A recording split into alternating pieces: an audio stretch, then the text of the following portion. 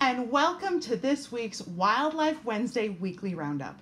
I'm your host, Tenley Thompson, and boy do we have some great videos to show you from all over the greater Yellowstone ecosystem, including Grand Teton and Yellowstone National Park this week.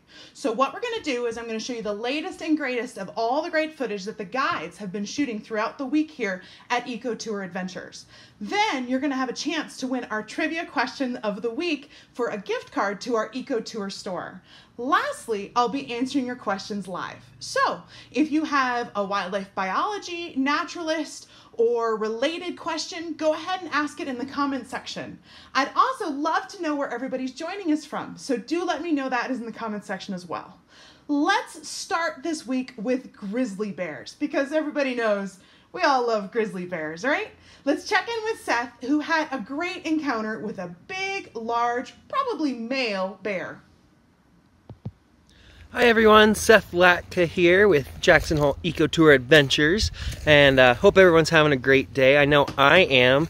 I'm just tuning in with you guys to tell you a little bit about this awesome sighting we had of an adult grizzly in Grand Teton National Park. Now my guess is that this grizzly is potentially a male. It's hard to tell, but he's kind of on the heavier side. Lots of the bears are looking really fit right now because they're in hyperphagia, where they're consuming up to 20,000 calories a day. Down here in the Grand Teton National Park, our grizzlies range from kind of 300 to 500 pounds, males kind of at the higher end of that, and our black bears 200 to 400 pounds, once again males at the higher range. When you get up into areas like Alaska, you can have a 1,200 pound grizzly, and that's all about diet and geographic location. So up there they have the salmon run. They're getting more protein intake than our bears down here. The bears in Grand Teton National Park have been documented to munch on 200 plus species of plants and animals. So they aren't just fishing, they aren't just eating berries, they aren't just hunting elk cows. There's a whole bunch of different things that they can feed on. So they're a little bit smaller because less protein intake than the bears up in Alaska. And then also proximity to the equator. So a general rule of thumb is the farther you are away from the equator, the larger the animals are. And this makes sense. Farther away from the equator, it's colder, and so it's beneficial for animals to be larger so they can maintain their body heat and stay warm. So our moose down here, you know, max out around 1,100 pounds. You can get a 2,000 pound Alaskan Yukon moose up north. So yeah, I hope you guys enjoy the footage. Hope you guys come out and join us. There's tons of things to see out here. We have all the aspens and cottonwoods changing colors, so it's a great time to come and visit. Pretty cool look at a really big, likely boar grizzly bear in Grand Teton National Park this week. But the other big news, of course, is what comes with their annual ritual of fall, which is the elk rut and their breeding season, and of course, the amazing bugling sounds that those bulls make. Let's check in with EcoTour Adventures owner and guide Taylor and see what he has to say about that.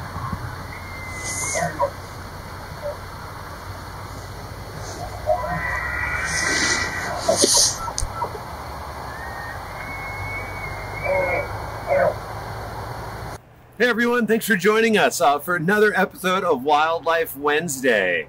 Fall, one of my favorite seasons of the year. I don't know, this place is amazing. I feel like the season that I'm in tends to be the favorite season of the year for myself. But one thing that really makes the fall special is the elk rut. Mid-September through mid-October, kind of the height of the rut being around the first of the month. It's just an incredible spectacle. A couple times this week I went out, personally, once with my family, and we were rewarded with big bull elk communicating their strength and their fitness to other males that are nearby, as well as the females. So male elk, they do their best to try to create a harem of females. You know, a harem could be anywhere from just, you know, a half dozen female individuals. I've counted harems of, you know, upwards of 80 individuals. And that male, for a month period of time, is eating very little, sleeping very little. They are doing their best to keep their females kind of corralled into a tight ball or network. Don't be fooled, though. It's really the females that call the shot. The females will kind of move across the landscape as they please, and the dominant bull of that harem will do their best to keep the subordinate males away, but then also to kind of keep the females in a in a tight network. So yeah, we were watching here bulls bugling. So the bugle is a loud vocalization, and that's a way that they can advertise their health and fitness. They also really enjoy displaying their antlers. So you might see that elk standing broadside, to the females, to another bull, showing their size and stature. The elk, their neck does swell during this time of the year to emphasize their size. It's an incredible time of year. It's a very taxing time of year for these males.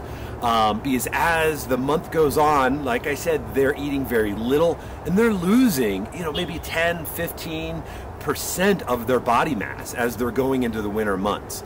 So that does make them more susceptible to predation, disease, starvation as the winter progresses.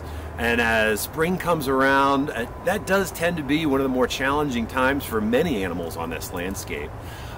We do see it's those most dominant bulls that often succumb to that long, drawn-out winter in the Northern Rockies.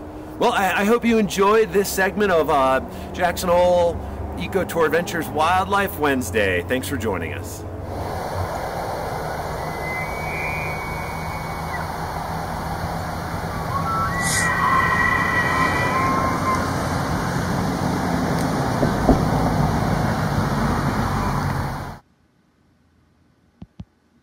There's nothing quite like that haunting noise that those bull elk make in the fall. If you ever get a chance to come out here into Grand Teton or Yellowstone National Park during our fall color season, it's just such a wonderful time for bears, it's a great time for wolves, and it's an amazing time for all of our rutting animals, which include moose, more on them next week, elk, pronghorn, all sorts of animals are in their breeding season, even mule deer and the like. So pretty cool stuff. Now, I always neglect geology on these broadcasts, not because I don't love it, because I do, but because we always have such amazing wildlife action going on. So I asked our EcoTour naturalist, Mike Vanyan, to go up to Yellowstone National Park and show me a little bit about some of the guide's favorite geysers. Let's check in with him. In 2014, Yellowstone was named one of the 7 natural wonders of North America. And what says Yellowstone more than Old Faithful? With an average height of 123.5 feet and erupting approximately every hour and a half, it is like no other site on the planet. But Yellowstone has much more to offer than just Old Faithful. Off the beaten path, there are all kinds of other geyser basins, like here at Fountain Paint Pot, where we see Fountain Geyser, which has long periods, up to 7 years of dormancy. And this summer has been on a regular schedule of 4.5 to 7 hours. So while last summer I rarely saw Fountain Geyser, this summer many tours have been able to enjoy the splendors of Fountain Geyser. And you're much closer than Old Faithful, and it lasts much longer than Old Faithful. So truly an intimate experience. But I'm getting a little ahead of myself. I think I should talk more about how geysers work. Of course, lakes, streams, and rivers are full of water. That water has time to percolate down into the earth. Now, usually underneath the Rocky Mountains, we have liquid hot magma at about 15 to 25 miles. Here in Yellowstone, however, that magma is only around 2.5 miles below the surface. So this water comes in contact with that magma and has the chance to heat up. And of course, hot things rise. And of course, as it heats up, it also expands. So the water has to go somewhere, and it comes boiling back up to the surface. We call them hot springs. Now, sometimes these hot springs have underground chambers. And sometimes these chambers have constrictions. So there's more water flowing into the chamber than can escape. Now, many times on top of these systems, there are pools pushing down on those chambers.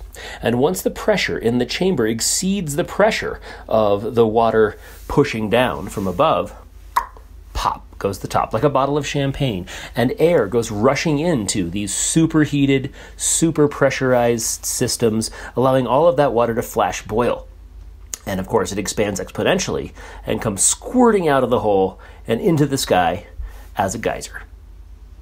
Now, of the 15,000 geothermals on the planet, over 10,000 of those are here in Yellowstone, like Great Fountain Geyser. Now, of course, Great Fountain Geyser can shoot over 200 feet, which is much taller than Old Faithful. It can last much longer than Old Faithful. It spits out more water than Old Faithful. But unlike Old Faithful, which goes about every 90 minutes, Great Fountain can be hours of waiting. Steamboat Geyser, the largest geyser on the planet, can sometimes go 26 years with no eruptions. Recently, however, it has had record-shattering activity. Last year, some 32 times Steamboat erupted. Also on the Grand Loop, which is included in our one-day Yellowstone tour, is the Mud Volcano and Sulphur Cauldron area, a very hot, dynamic, and acidic feature. Mud Volcano, along with the Dragon's Mouth, is really stinky. Smells like rotten eggs. Now, of the 26 Native American tribes that claim Yellowstone as part of their heritage, this Dragon's Mouth is believed to be where the people emerged from. Grand Geyser, which also shoots over 200 feet, is a sight like no other. Many have waited for hours, only to say that the 15 to 20 minute eruption is well worth the wait. Because again, you're much closer than Old Faithful. Riverside Geyser, with a bison in the background, is probably as iconic Yellowstone as you can possibly get. So I invite you to come up with EcoTour Adventures and see the hidden wonders that are right at your fingertips when on tour with us. So, for all of you who've been looking for all that geyser footage, I finally got back on the geyser train for you guys. We just take so much great footage of all the thermal features up in Yellowstone, and then somebody brings me some amazing grizzly footage, and I gotta choose between the two. So if there's something you'd like to see on our Wildlife Wednesday broadcast, let me know in the comment section. We do take requests. There was a request last week for more fox footage. The guides are on the case. We're gonna get you guys some great foxes, hopefully next week. But in the meantime, I do wanna check back in with Sarah Ernst, who just came back from another multi-day program up in the northern range of Grand Teton and then Yellowstone National Park, where she specifically works a little harder on wolves and grizzlies and focuses on those two species. But she did have a really neat classic Yellowstone scene that she wanted to talk to us a little bit about while she was out on her trip. Let's check in with her. Hello, this is Sarah Ernst, and we're here on a multi-day trip, and we decided to stop for a walk at the Fairy Falls Trailhead to Grand Prismatic, and we're greeted by a large bull bison right on the edge of a hot spring. Oftentimes when we're around the hot springs and the geysers, we'll see bison tracks and see bison scat, and people will ask us, do bison hang out near the hot springs? Definitely, yes, they do. There is a great benefit to coming here, especially in the wintertime when the deep snow makes it very challenging and costly for the bison to dig their way through the snow using those giant snowplow heads. Coming here to the hot springs, they can eke out a living on some of the grasses that grow near the warm earth in the hot springs, requiring them to use a lot less energy to access it. But the bison do pay a price. They do occasionally fall through the crust and burn their legs, or even end up immersed in the hot water, leading to their death. One of the dangers that this bison faces, in addition to the danger of breaking through and getting burned, is the steam that looks very harmless, but as it coats the grass with a thin layer of silica, so a sandy coating on top of this grass, it's going to wear the enamel down on his teeth faster than the enamel will be worn down on a bison from Grand Teton National Park or from the northern part of Yellowstone. So the bison that spend the winter here can only do so thanks to the geothermal areas in the hot springs, but it comes at a price of a shorter lifespan because their teeth tend to give out a little bit earlier. This is Sarah Ernst with EcoTour Adventures. Jackson, are you reading my mind? You just asked us for some owls and river otter footage. We just got some river otter footage today. I didn't have quite enough time to turn it around. And our fall photography workshop has been getting amazing views of a great gray owl and plans a full report when they get back to Jackson. So we'll definitely have those coming up soon for you. So stay tuned, Susan. That's really fun that you gave us that request, and I already have it ready. That's pretty great stuff. I'm pretty proud of myself. But while we're waiting for that great footage, Sarah Wedner, who's very fast becoming a Wildlife Wednesday favorite, has some pretty funny footage that she got in Grand Teton National Park this week. Let's check in with her. Hey everybody, this is Sarah Wedner, your Eco Tour Adventures guide, and I am back this week to talk to you about my favorite bird, the grouse. Sometimes really funny things happen on tour, and recently it was absolutely no exception to that. I had just finished telling my tour guests how much I love grouse when one actually landed on the roof of the Eco Tours van and then waddled its way down onto the hood. I must be the grouse whisperer. The grouse is an amazing bird, and the reason why I love them so much is because the males actually gather in an area called a lek and do a very intricate courtship dance to attract the females every spring. And they'll also puff out their feathers and necks to display beautiful colors. Only a couple of the males that are most impressive will do 90% of all of the mating each season, while all of the other males miss out. What steadily, fellows? There are three main types of grouse in the greater Yellowstone ecosystem, and that's the dusky grouse, the sage grouse, and the ruffed grouse. Their young will typically leave the nest, believe it or not, within the first day of being hatched, and will fend for themselves for food. The grouse's diet consists of things like leaves, flowers, insects, berries, and pine needles, and in fact they're really well adapted to winter, and so they'll survive on those pine needles in the much colder months. Truly an amazing bird, folks, and because we're never afraid to have too much fun over here at Eco Tour Adventures, I'm going to leave you with a video of a grouse in her natural habitat.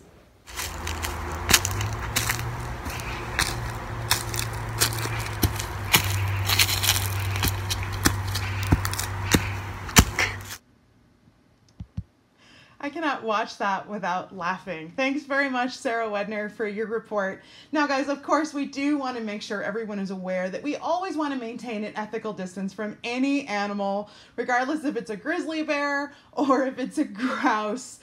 Even if that grouse chooses to come too close to us, what we did in that circumstance, Sarah says, is we actually just sort of hung out, had some snacks, had some coffee, and waited for that grouse to make its mind up about leaving our vehicle before departing. So whether it's a grouse or a mouse or a bear, you do want to make sure that you keep wild animals wild. All right, so here's the thing, guys. If you're planning on coming to Grand Teton or Yellowstone National Parks or visiting us here in Jackson Hole in the foreseeable future, I think we just got our summer 2021 schedule set up, our fall photography workshop set up for 2021 as well. If you mention these Wildlife Wednesday weekly roundup broadcasts, we'll give you 10% off when you book. So a lot of you guys have actually, it's been really fun, have been coming out with me specifically, with some of the other guides, and you're not getting that 10% off because you haven't been asking for it. I do want to make sure everybody's aware of that opportunity, because if you plan on coming to see us, for sure, you know, we'd love to give you, our great viewers who join us every week, a discount so that you can come and meet all of us in person. We'd really love that. That'd be really, really fun. All right, so we actually had a very brief get together with Masks last week to go ahead and get a photo. It's an annual tradition of ours to get a photo of our whole crew in the fall with the beautiful colors. And I wanted to share this with you guys so that you could see everybody on our team. Don't worry, we had masks on and then we took them off real quick and put them right back on after this photo. But I did want you to see all of these awesome people who've been sending you all these great dispatches from Jackson Hole and Grand Teton since May. All of your favorite Wildlife Wednesday guides are here. We just want to say thank you to you guys. We are really blown away by the amazing support that we have had from all of you, how much this broadcast has grown. We just can't say thank you enough. We're incredibly flattered that you choose to spend your time with us and the wildlife in the wilderness of Grand Teton and Yellowstone every week. So from all of us, we really want to say a big thank you for joining us. All right, so it's my second favorite part of the program, which is our trivia question of the week. Now, first things first, we have to answer last week's trivia question. So let me replay that for you. If you think you've got the answer, everybody told me, I thought I was really making it hard, and everybody said this one was too easy. But if you got the answer, go ahead and comment in the comment section. We've already given away the gift card to our lucky winner. We do that on Tuesdays every week. You have all week to comment to try and win, but we do go ahead and reward it on Tuesday. But I'm going to go ahead and show it to you anyway, just so we can see what the heck this is. My question is what animal pooped in the woods? This is scat. This is animal poop. Pretty deep in Grand Teton National Park. What kind of animal made that scat? I'm going to show it to you one more time because I want you to see something. It's got a lot of berries in it. Does everybody see that? First of all, it's a very large pile of scat. And second of all, it's got a lot of berries. So what animal would be just chowing down on berries right now? Well, I thought I was making this really difficult. Guys, the answer to last week's question is, of course, that is bear scat. Now, this time of year, it's a little hard for me to tell whether it's grizzly bear scat or black bear scat.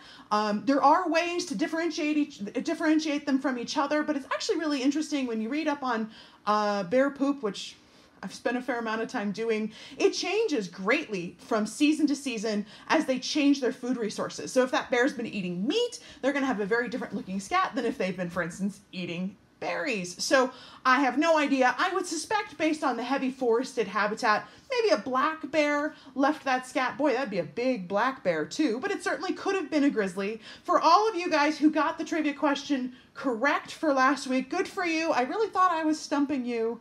Apparently I'm just bad at this trivia thing because you all got it right, but I think I've got a good one this week. I think I've got y'all stumped. Now, the way this is going to work is this week's trivia question now.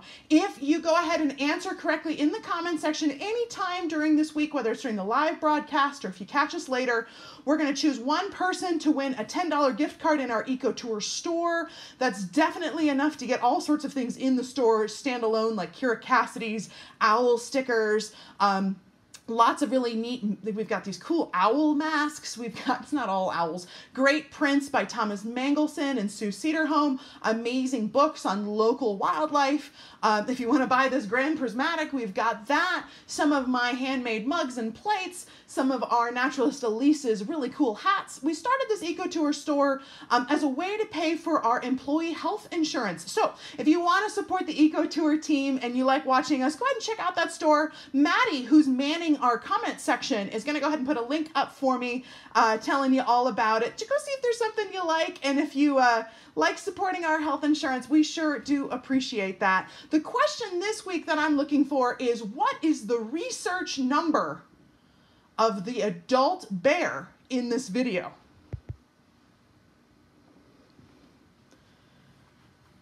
So if you know who this bear is, go ahead and comment in the comment section the research number of this bear. And everybody always says I say too much to give it away. So I am not going to say anything this week. I'm just going to have you guys take a look at that video. I'm not going to replay it. I'm trying to make it harder. Although you could just rewind the video probably and look at it again. But if you know the research number of that bear, there's going to be some people who watch this every week who are going to go, Tenley, like, I don't know who that bear is, right? Because a lot of us are very, very fond of that bear. I've already seen some questions for the question and answer session later about that bear. But for those of you guys who might be tuning in, who might be new, you might have no idea who that bear is. So I admit that this question is probably a little skewed towards our return watchers, But that's okay. If you're new to watching, we're so happy you've joined us. And this is an incentive maybe for you to tune in next week, right? All right, so if you know the answer, go ahead and give us a comment in the comments section. In the meantime, I am here to answer your wildlife biology and naturalist questions live. So if you have a question for me, go ahead and comment in the comment section. Now, the way this is going to work is I'm going to grab my iPad here and I'm going to look at it. So when I'm looking down, I'm sorry to be rude, that's what I'm doing. I'm looking at your questions and answering them as you ask them. So go ahead. Oh my gosh. Guys, there's so many of you got the question right. I really need to ask harder questions, I think. All right, we're going to have a real stumper for you next week. You just wait, because I think you're all getting this right. I thought that was going to be hard. All right.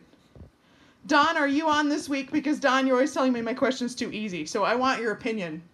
Because I kind of did this to stump you, Don, if you're tuning in. So let me know. Let's see here what we've got questions-wise.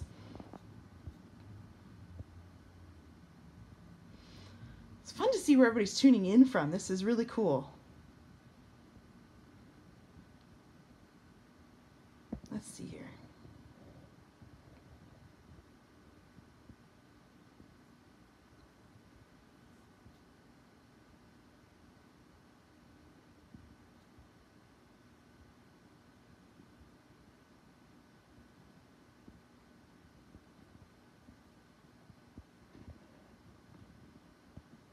Oops, hang on, that was Lessa. Here we go. Linda, the berries look whole, don't they chew the berries? Linda, not really, no. So what you were actually seeing in that picture was almost certainly some of the pits from things like choke cherries and service berries, which they just digest and dispose of. They do chew and their stomach does break down the berries, but I don't know if you saw that imagery of that grizzly foraging in the first video, but they will literally just take a whole branch and go zip and take the leaves and the berries and sometimes the twig material as well off when they are foraging, both black bears and grizzlies. You'll also see other animals like moose and elk do that too when they're foraging on plant material. They eat it all. So sometimes you will see intact berries, you'll see intact elements of what they were eating, where, you know, their body didn't even get a chance to break it all down because they were overloading their digestive system. Right now, because they're in hyperphagia and they're just stuffing their faces with food, some of it ends up being a little undigested, but it mostly is those sugars are leading into body fat, which is what's important. Which brings us up to the next question, which Lessa had. Let me get back up there.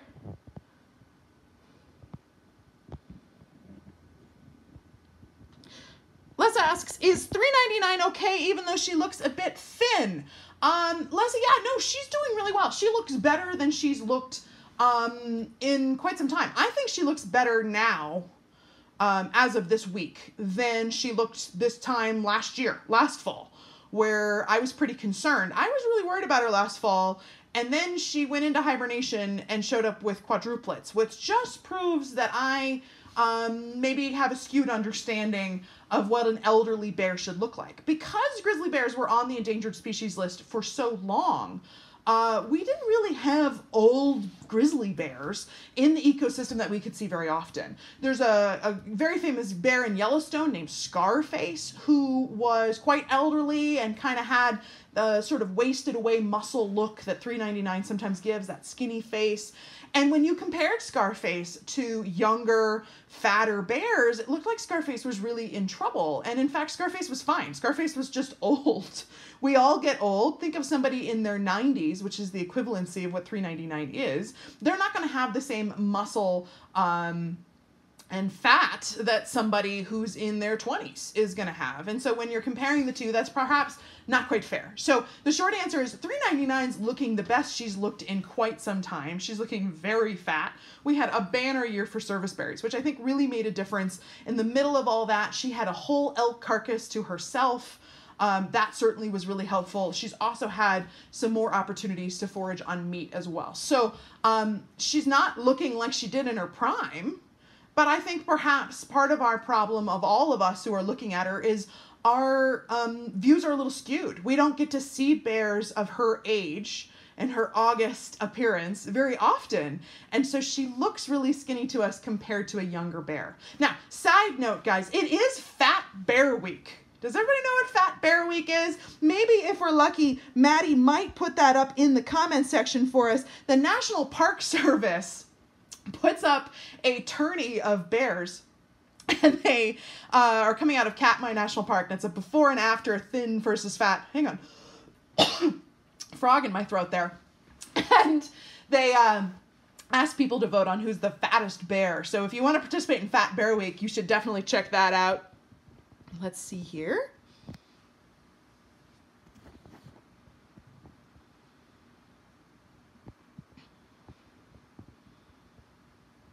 I'm so in love with Fat Bear Week. Every week it shows up and I'm so excited. Like, I love March Madness and the basketball tourney, but the Fat Bear tourney is almost as much fun. So definitely check it out.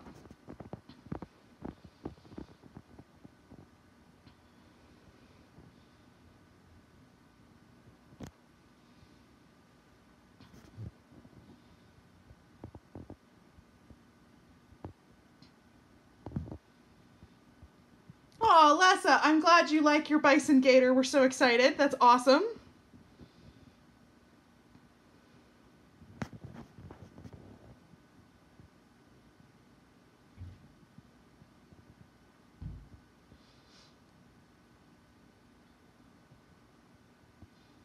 Oh my gosh, Allison, you're watching again from Australia. You definitely are a winner from furthest distance away watching our program this week. So thanks so much. I don't know what time it is right now in Australia. Tell us in the comment section, but I'm awfully flattered that you're checking out all the amazing wildlife of the Rocky Mountains from so far away. Pretty cool. Susan, we pay attention. You thought that was an easy question. All right, you know what? I was going to try and stump Dawn, but now Susan Michael, I'm going to stump you. So tune in next week. We're going to have a big stumper for you.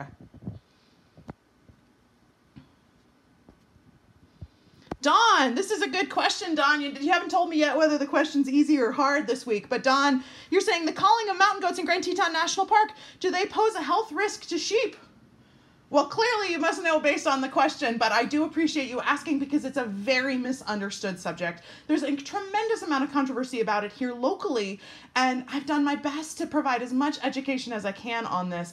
I'm not here to inflict my opinion on you guys here. I'm a wildlife biologist. My job is to give you the facts and let you create your own opinions. Informed decision-making, informed opinions are what's so important in all sorts of different places in our culture and society today. What we've got going on in many of our national parks in areas of the Western United States is an overabundance of Rocky Mountain goats. Now, mountain goats are native to much of the Rocky Mountains. For instance, if you go to Glacier National Park up into northern Montana or places in Idaho, that's a great place to see them. That's where they're from. But there's no evidence that says that mountain goats ever lived here in the Teton or Gros Ventre ranges. They were never present in Jackson Hole. There could be a variety of reasons for that, but probably the main reason was because this area was primarily used by bighorn sheep. Now, there's a concept in wildlife biology, and it's called the ecological niche. And basically, that's a species who lives in a certain area making use of a certain resource occupies a niche. If another species comes in that uses those same resources, then they're going to compete against each other.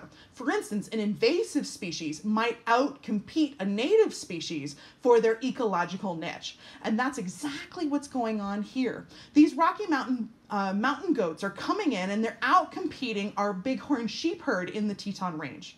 Now, our bighorn sheep herd has had a very, very hard run, particularly in the last 70 or so years. There's a bunch of things all happening to them at once.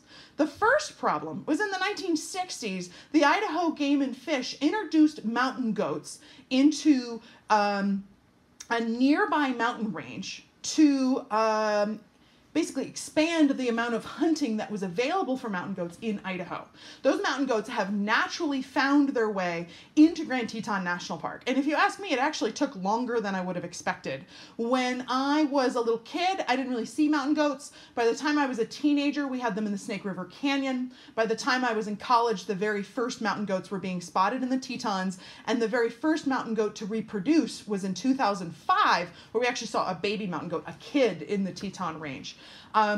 Of just a couple years ago, we had about 25 mountain goats. Today, we're getting close to over 100, maybe even 150 mountain goats in the Teton Range. Their population is exploding. In the meantime, the bighorn sheep population is crashing.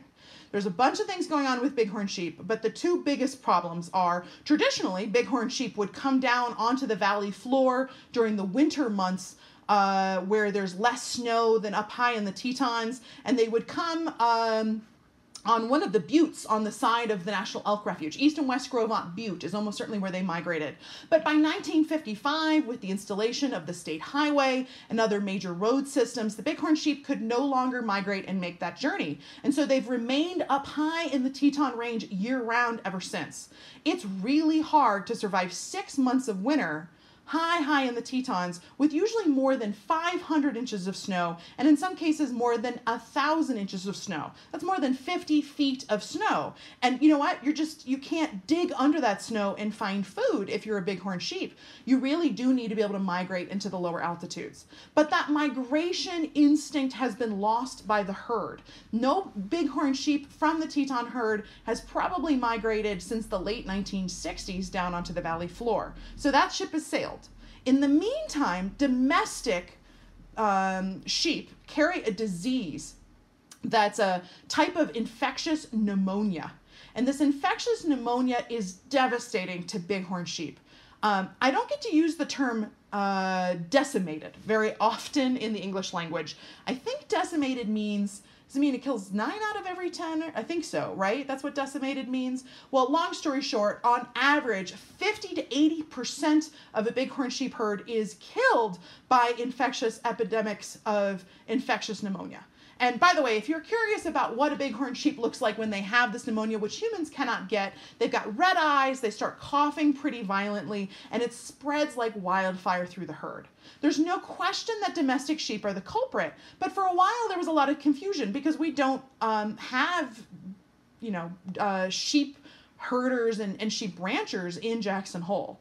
What we've recently come into an understanding of is that these mountain goats are carriers of that disease. And so it's no fault of the mountain goats who were who were introduced into a place they were never supposed to be, who naturally found themselves into a habitat that was great for them only because of the bighorn sheep losing their migratory route. That bighorn sheep population has just plummeted by all of these different circumstances affecting them. And the reason we kind of care, beyond the bighorn sheep being really cool in and of themselves, because we do have bighorn sheep in other areas of the Rocky Mountains, is they are a genetically distinct population. So as bighorn sheep populations crashed throughout the western United States, what would happen is game and fish agencies would find a place where the infectious pneumonia had not affected sheep. They'd take sheep from that location and they'd take them over to an area where the sheep had been infected by the pneumonia and the population numbers had become low.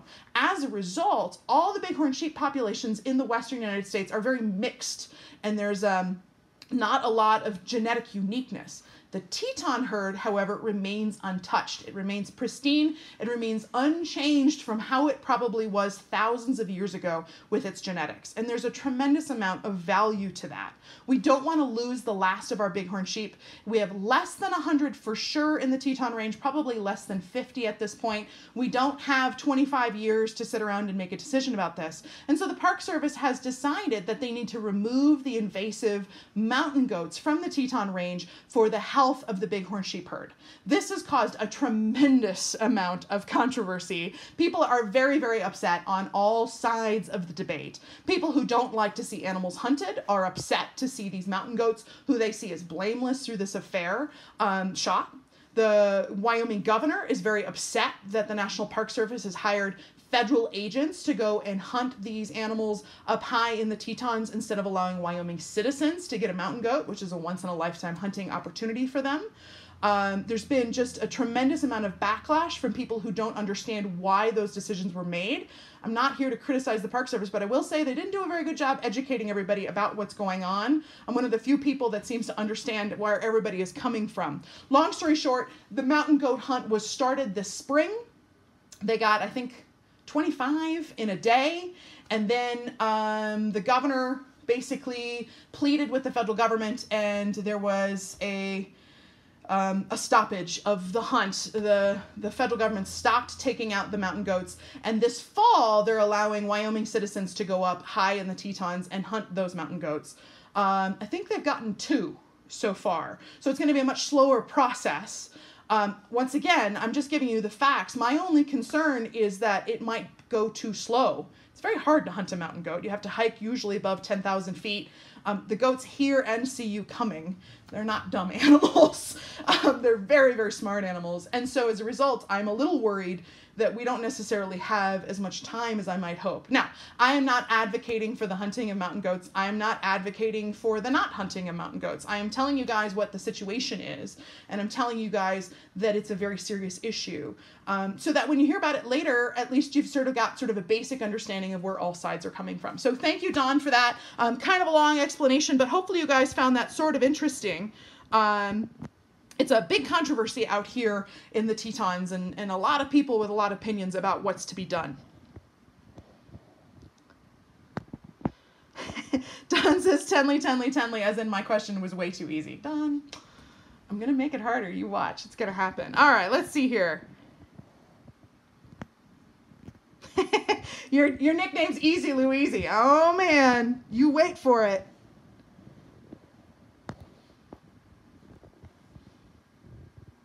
All right, Maddie, you just put up the Merriam-Webster dictionary definition of decimate. Was I right? I'll have to check it out. Let's see here. How's the moose population, Mike asks.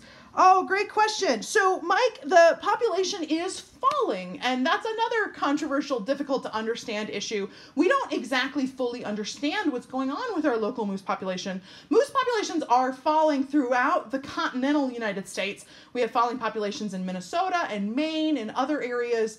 This is not the only place, but they seem to be falling for different reasons in different places. And we probably, one of the fun things about wildlife biology is we don't always have all the answers right away. We probably are going to have a much better idea of what's going on maybe 10 years from now when all the current studies come in. But there's a couple different hypotheses. If you don't like wolves, one of the first things that you're going to point out is that wolves are killing more moose than historically did. They did. And yeah, no, they absolutely are. But the thing to remember about wolves is they find the weakest, sickliest, easiest to catch thing in their territory. That's their preferred food source. And so if wolves are killing more moose than they did 10 years ago, it's not because they suddenly have developed a taste for moose and they think they just want to go kill moose instead of elk. It's more likely that moose are weaker than they used to be. And there's something that's making moose more sickly and easier to catch by predators. So while there has been an increased rate of predation, that's certainly not accounting for the dramatic reductions of their population. If moose are more sickly and are having a harder time, that gives us some ideas. For instance, moose have slightly more liver flukes, we think, which is a parasite, than they historically have. But we didn't do great studies in the 1950s on liver flukes, so that's a little hard to say. In other areas of the United States, we're seeing massive tick loads on moose. Baby moose calves have been found that are dead with over 1,000 ticks on them, sometimes more. That's enough to drain a baby moose dry.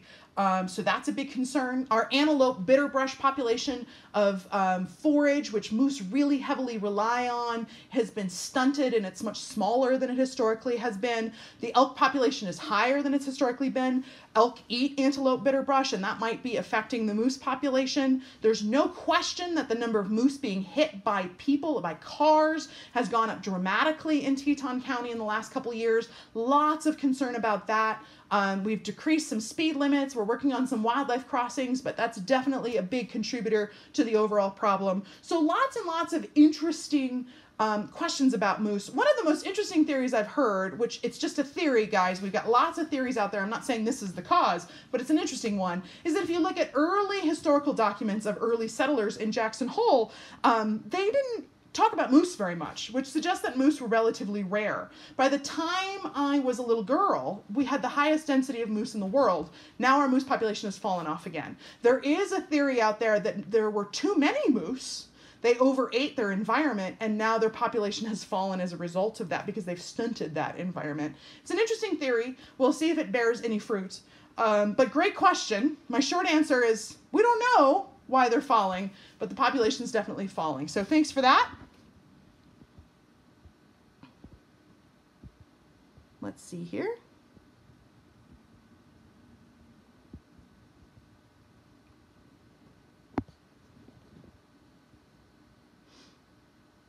Did any of you guys see Grizzly Bear 399 in her cubs this week? How am I going to answer this without messing things up? Let's just go ahead and say yes. And we have the evidence to prove it.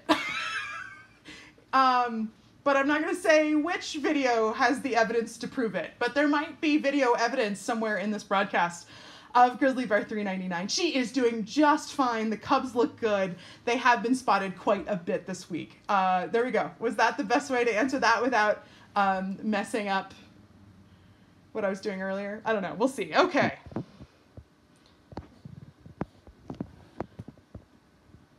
I think, have I gotten everybody's questions?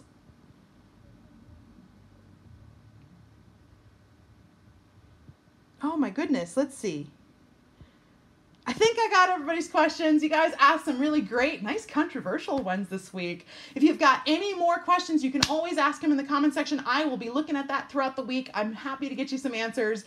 I really, really appreciate you guys tuning in. I do want to let you guys know that this has been sponsored by the Teton County Travel and Tourism Board, who reminds everybody that we want to be clean, careful, and connected. We want to stay informed with the most up-to-date information at jhcovid.com. COVID cases are rising here in Teton County, so please do use that hand sanitizer. Make sure you're wearing a mask, which is required in the town of Jackson and Teton County limits. And guys, it's been such a pleasure spending this Wednesday with you. I hope you all have a wild week, an even wilder weekend. You stay safe, and we'll see you next Wednesday. So long.